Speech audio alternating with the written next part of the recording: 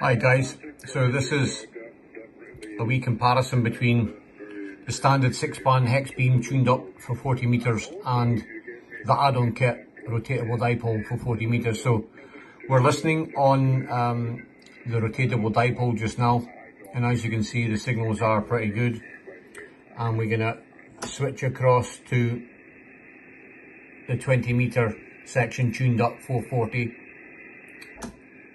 and as you can see there's just no comparison at all.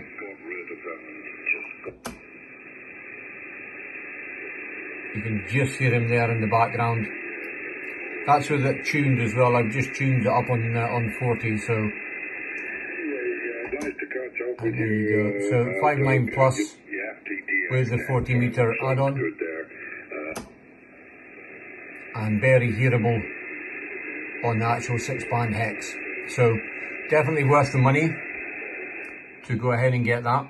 And in case we have any conspirators thinking it's not tuned up, we'll just tune away from there a little bit. We'll go to CW and we'll come across to the SWR meter here and we'll key up. As you can see, SWR is flat on it. So, and we'll go back to the other one, and SWR is flat on it as well. So one's direct, which I've got the dipole on top of the hex on, and the other one was through a tuned circuit on coax 1, which is the standard hex beam, which I've got there. So as you can see, major difference between the signal reports.